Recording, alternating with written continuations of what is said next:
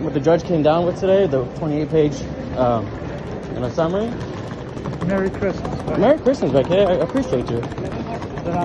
You said the ruling it sets a dangerous precedent. You refuse to retract the article. You do it to raise money. I hope you use that quote.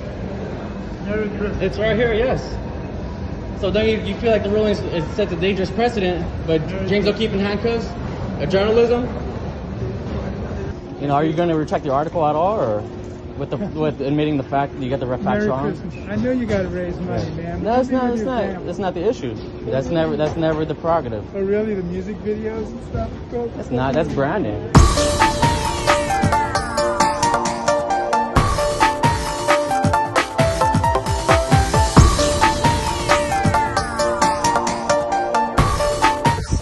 Citing Wikipedia. Yes.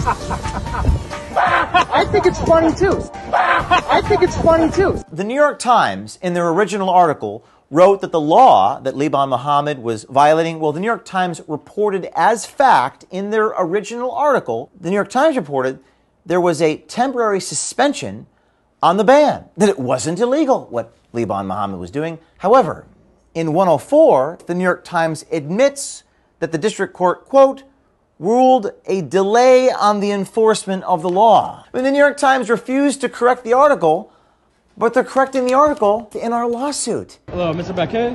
Yeah. I'm a journalist with Project Veritas. Oh. So I just want to ask a few questions on... You know what? Yeah,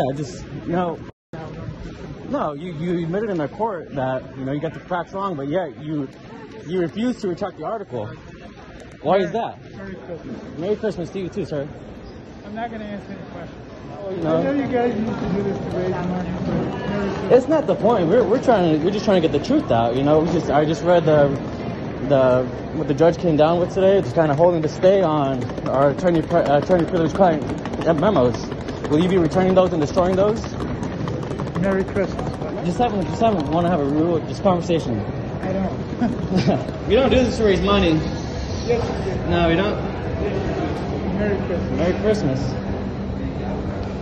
So you admitted that you got the facts wrong, yet you refuse to retract the article. You do it to raise money. I hope you use that quote. Merry Christmas. It's right here, yes. So then you feel like the ruling sets a dangerous precedent, but James will keep in handcuffs? Journalism? Any last comment on the recent rulings? I'm going to give you a Christmas hug, man. I appreciate it. I just hope we understand where we're at in history and how crucial this case is. I do. So, are you going to retract the article at all, or with admitting the fact that you got the facts wrong? Christmas. I know you got to raise money, man. That's not the issue. That's never the prerogative. Oh, really? The music videos and stuff? That's branding. James O'Keefe, who I think is a despicable person.